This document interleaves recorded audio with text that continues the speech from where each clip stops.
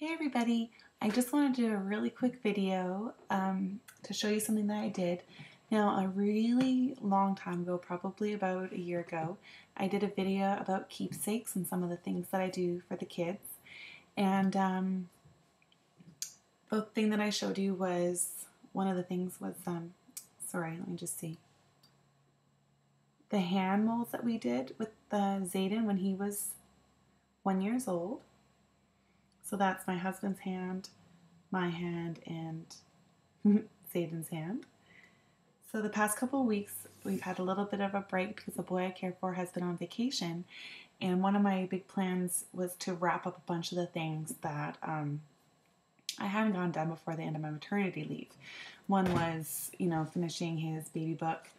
Another is to finally clean up and finish his hand mold, and I just finished it. So here's Venix's hand mold. It's not as tall as Zayden's.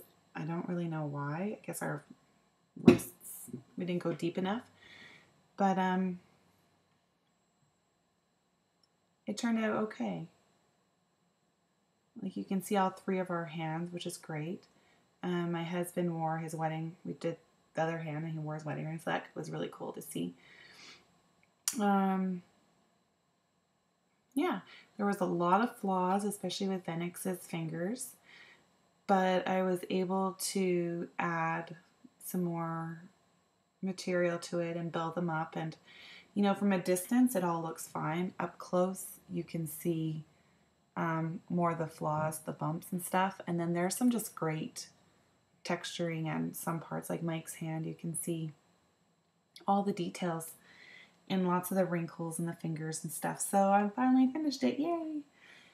And for those who are interested, I got the material at Michael's.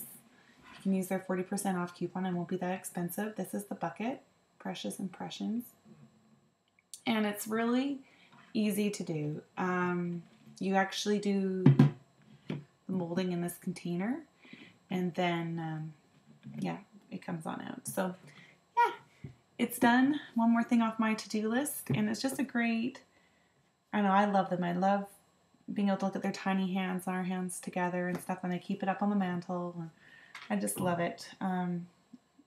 Playing here, one of Zayden's fingers came off.